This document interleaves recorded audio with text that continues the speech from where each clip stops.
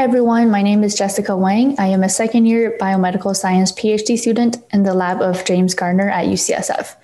For my graduate thesis project, I am investigating the function of autoimmune regulator outside of the thymus and its role in maintaining immune homeostasis. I have always been fascinated by the double-edged sword of our immune response. Our adaptive immune system can maintain precise host defense against many different pathogens, but it achieves diversity and adaptability at the risk of autoimmunity. And so our immune response must be precisely regulated to distinguish self from non-self.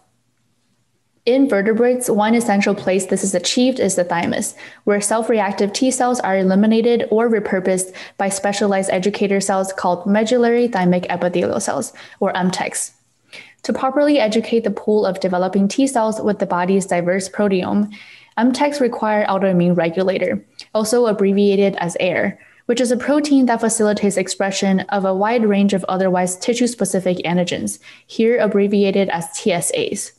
While thymic self-education is crucial, central tolerance is also complemented with other tolerance mechanisms in the periphery. Interestingly, we have found air-expressing cells outside of the thymus, abbreviated as eTACs, or Extrathymic Aire-Expressing cells, which are found in the secondary lymphoid organs such as the lymph nodes and the spleen. These cells are a specialized subset of antigen-presenting cells and have been shown to also express tissue-specific antigens. Our data also demonstrate that they are transcriptionally similar to both mTECs and migratory dendritic cells in the periphery. Using single-cell RNA sequencing, we have found that AIRE in these cells can promote a tolerogenic signature while suppressing inflammatory genes. Additionally, self-antigen expression in eTACs is sufficient to prevent autoimmunity by deleting auto-reactive T cells and inducing regulatory T cells.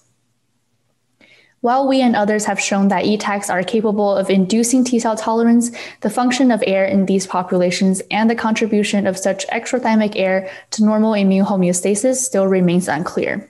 This is largely due to the lack of tools we have available for studying these cells specifically outside of the thymus. To address this problem, we're currently generating various conditional knockout mice where they only lack AIRE in the periphery but have normal AIRE function in the thymus.